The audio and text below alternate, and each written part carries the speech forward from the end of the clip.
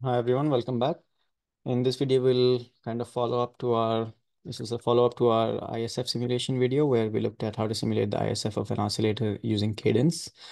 So if you go back to the notes, which you can actually find on my website, you can see that, let me show you what that looks like. So you can just look at these notes. If you go back to the notes on the ISF phase noise models, we defined what the effective ISF would be for a cyclostationary noise source.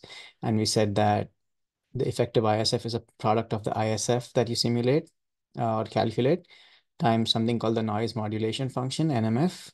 So we would like to find out how to simulate this NMF directly in Cadence, and that's what we'll cover in this video. So let's make a copy of the oscillator we just analyzed for this NMF. Okay. Um, so this should be a quick video because it's fairly straightforward. Okay, so essentially the NMF is the small signal transconductance, the GM of the transistor. And you can show that using some theory, but that's exactly what it is. You can normalize the GM and that gives you the noise modulation function because that's when the transistor is actually active and injecting noise into the circuit, right? So essentially we'll see how to simulate the GM of a transistor that is inside the core of an oscillator or even this one, right? So that requires a specific test bench. So I just want to mention that this test bench was developed by one of my colleagues, Ali Ghazizadeh. I'll leave his name in the description. But we tested it together at the end today and seems to be working very well. So that's what we're presenting here.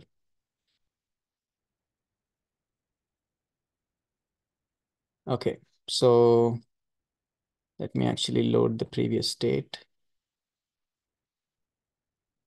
And then I don't need any of these. I don't need this.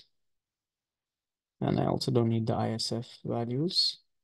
Okay, so we would like to, let me delete this pulse source. So we would like to essentially use this transistor, copy its environment around it so that you get an identical transistor on out here somewhere, and then find the GM of that transistor, right? So the way I'm going to do that is I'll make an exact copy of this.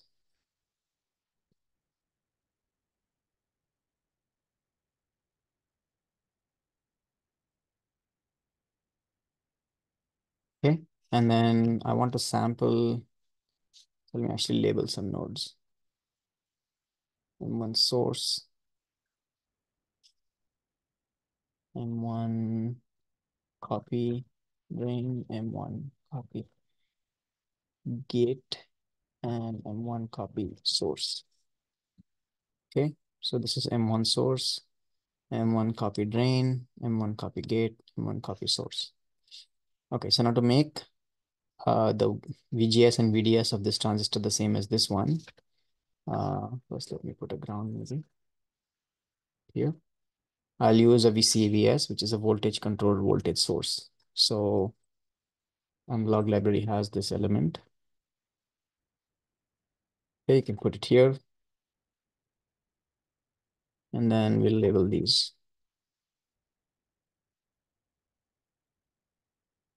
Okay, so for example, if I want to do this to the gate, then the labels of the gate are Y.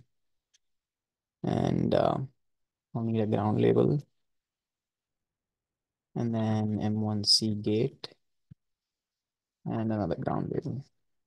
Okay, so this is Y versus ground, M1C gate and ground. Right, so essentially I've copied the gate voltage from here. The gain of this is 1. So the gate voltage applied here is the same as the gate voltage that's sensed from here, right? And we need 3 more of these essentially. So I'll make one copy there. And then another copy maybe here.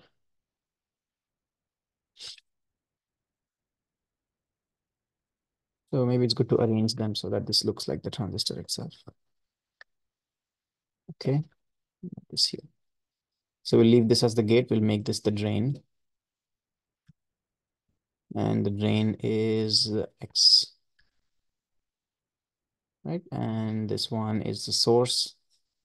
So it's coming from M1S. and it's going to M1CS. Okay, that's basically it. And now what we want to do is we want to add a small additional voltage source here to provide some dV, right? So GM is DI ds over dVg. So this is the dVg part, right? So I'll say this one has dVg as its voltage. Kind of move this. All right. So the gate is connected to here. That goes out to the gate. Drain connects here, goes to the drain. Source connects here and goes to this source. And that's it. So now we can launch ADE. It's already open. And I'll copy some values from here. So the only one that we made is this. I'll say this is like 1 millivolt. We'll check what value to use, but 1 millivolt is small enough when the swing is around 1 volt, right? And we want to set up a periodic steady state simulation to look at the transient results. This is F naught, so 20 harmonics. Yes, conservative. We want to simulate transients. I'll say it's an oscillator, and I'll select the positive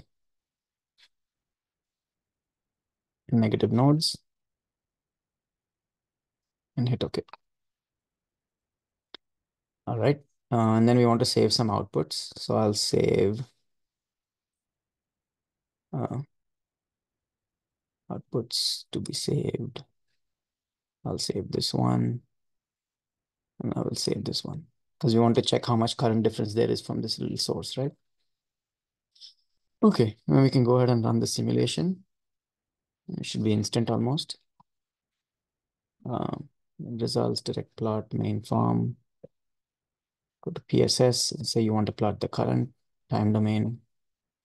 Add to outputs. Let's plot this current and this current. Okay, so you see it's very little, the difference, which is what we expect, right? Close, and then we'll send these two, we'll send it to calculator.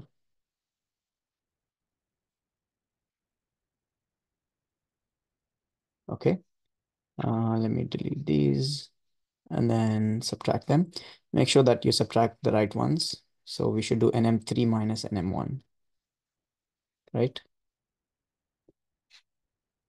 So this should be 3 and this should be 1. And if I plot this, that's what the current difference looks like. And we need to make this into GM. So I'll have to divide this by variable dVg.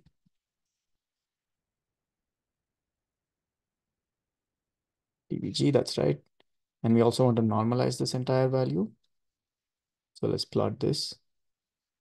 That doesn't want to plot because I have an extra bracket. It's wrong. Okay, so that plotted.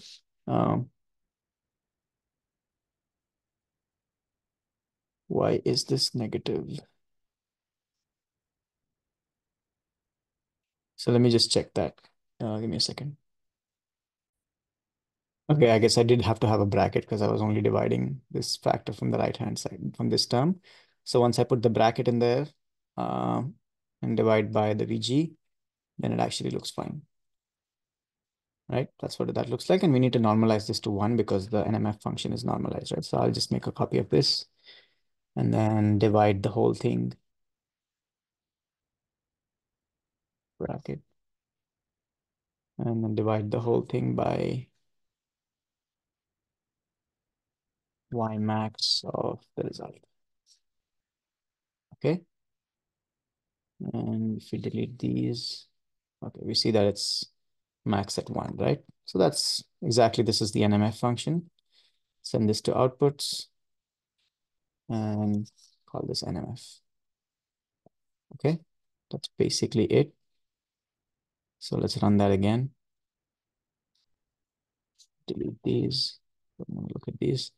We can change this to 0.1 milli and then see what difference that brings in.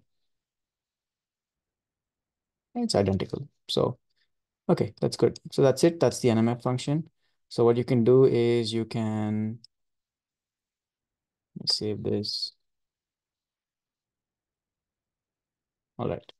So what you can do is you can plot the NMF even for this transistor. Just make sure that you replace this with exactly this copy of this one, and then relabel these nodes and you'll see the NMF. So maybe I'll quickly do that. Okay, so you can see this is the NMF function of the bottom tail transistor, and this is the core transistor. And that makes sense because the tail transistor is always conducting, almost always conducting, except for when the voltages cross each other, which is somewhere here. But otherwise, it's very close to one because it's always conducting. Whereas each of these other transistors, the core transistor, they only conduct for about half the cycle, right? And that's what the current looks like. And that's the GM looks very close to that. So essentially, this gives you the alpha function. Sorry, not this. Yes, this alpha function. And you want to find the effective ISF. We showed you how to calculate the gamma function, and now you just multiply them, and that'll give you the effective ISF, right? So that completes, I guess, the discussion on ISF for phase noise analysis and how to simulate it. We'll also, if time permits, we'll look at ISF also for injection locking in a future video. And the next goal is to look at PPV models, PPV theory, and how do you simulate that? And also, how do you simulate ISF from PPV using the periodic transfer function simulation in Cadence? Okay, so that was a short video. Thank you so much. Hopefully it was useful. I'll see you in the next one.